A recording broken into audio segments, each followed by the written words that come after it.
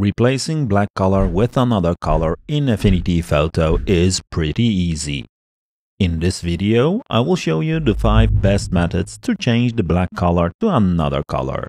And if that's not enough, I'll throw in 5 more methods. First, let's open up Affinity Photo. The first and probably the easiest method is by using a fill layer in Add Blend mode. We can just add the fill layer and set the desired color, and then change the blend mode of the fill layer to add. This works perfect if you have a pure black and white image. The add blend mode will always replace the black color, and as white has the highest color value, it will not be affected at all. The second method is by using a gradient map adjustment. In a gradient map adjustment, we can remove the middle node and change the right node to white as we want to keep the white in the image. Finally, we can change the left node to the color we want to use for black. This method might be a better method compared to the first method if the secondary color is not white, as you can specify or force the second color.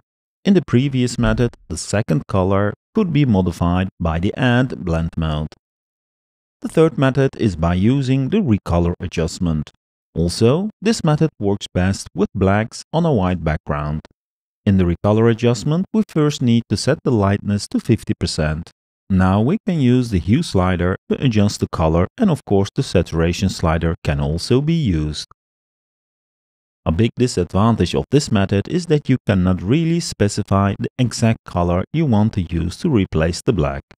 The fourth method is actually my preferred method, and it just uses a fill layer with the color we want, and then use the blend options to change the blend range for the underlaying layer. If we lower the right top node to the bottom right, the fill layer will only replace the darker areas below, which in fact are the blacks in the image. Because we are using the blend ranges here, the background or the secondary color does not really matter, as it can be filtered out by the blend range. And actually, you probably should always change the blend range for the other methods too if the background color is not white, ensuring you're not changing the background color. The fifth method is by utilizing the Erase Blend mode as a mask. We can again add a fill layer with the desired color. After we duplicate the original image and move this as a child to the fill layer, we can change the blend mode of this layer to Erase. To have it act as a mask, we need to change the blend range of the image.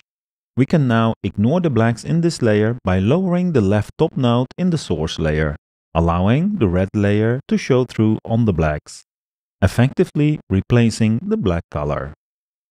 So these are the top 5 methods to change the black color to another color, but there are many ways of achieving this. In the last method, we used the image in Erase Blend mode to create a mask, but there are many other ways to create a mask. For example, we can select the shadows from the Tonal Range Selection menu. Once we have the selection, we can now create a mask for a fill layer. Or we can just use the Select Sample Color option from the Select menu. We can sample the black color from the original layer and press Apply to make a selection. While the selection is active, we can add a fill layer, and as you see, the fill layer will now only fill the black color. An honorable mention is using the Selective Color adjustment.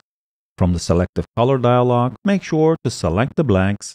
By adjusting the yellow, magenta and the cyan sliders, we can change the color of the black color. With this method, it would be quite cumbersome to get an exact color to replace black.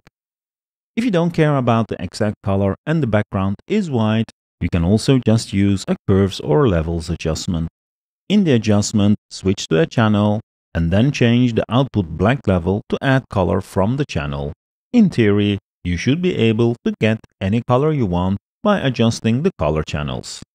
It's of course not ideal. If you're really bored and want to get creative and don't want to use adjustments, here's what you can do. Create 2 duplicates of the original image and move them to the top.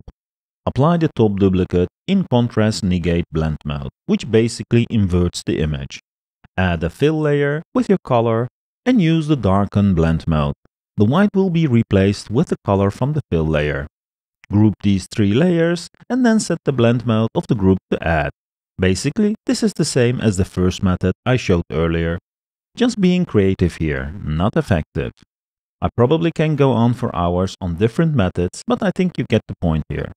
Let's quickly check how these methods work on a regular black and white photo, which are a combination of various grayscales. The first method, a fill layer in Add Blend mode. The second method with a gradient map. Notice how the white stays white.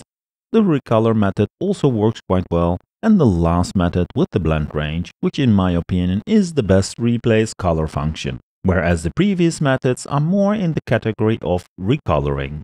Let's quickly use the select color method and select the black from the image. With a tolerance we can control how much of the blacks we will be targeting. I can now go to the fill layer and apply the mask. Pretty cool. This method is also a very good way to create chromatic or gold looks. I can change the blend mode to something like contrast negate and change the fill color to gray, and we get this chromatic look. Before I leave you, here's a quick tip you can use on a black and white image. Set the blend mode of a fill layer to soft light and then use the gradient tool on the fill layer. The gradient can go from dark mid-gray to dark mid-gray, which effectively makes the image a bit darker. But now add a node in the gradient for a point of interest, like in this case right around the eye area. When we set this node color to light mid-gray, it will brighten up the eye area, with as a result drawing the attention to the eye of the model. I used a linear gradient, but you can also apply the same logic with a radial gradient, which might look better in some cases. Hope you liked this video, and thanks again for tuning in. Hit the like and subscribe buttons before you leave, and see you soon in the next video.